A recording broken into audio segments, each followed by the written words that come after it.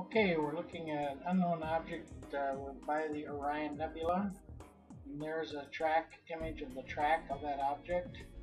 Now we'll show you the video output used for motion detection, and I'll slow it down a little bit. This is the actual video output of the camera.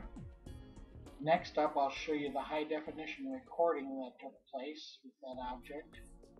Here's the high definition recording. It'll come down through there. And then I'll slow it down a little for you. And this was recorded inside the camera itself on the drive. Then we have an image of where one of the pictures of the object, it's way up at the top. And this is a mid-size magnification of that image. And then I blow it up a little more, magnify it even a little more. Next we have what I think is GlobalStar M045, a satellite, looking in the same area. There's the track it made, the red line.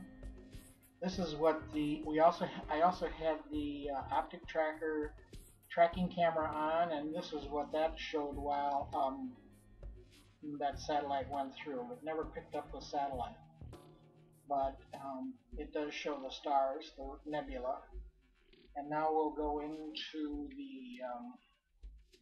this is the video output of the high definition camera that's on the telescope. And then this is slowed down. You'll see it. It's you can hardly make it out, but it's coming down in about the same area the other one did. Now this is the actual high definition video recorded in the camera itself. There it comes down. And this is a slowed version of that.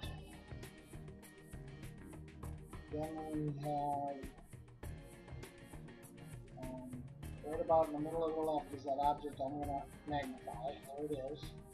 About a mid-level magnification. And then I take that one and magnify it 3 times. And you sort of see an image fairly clear. This is a maximum magnification of that same image, and then I blow that up two or three times, and it gives you a little better picture.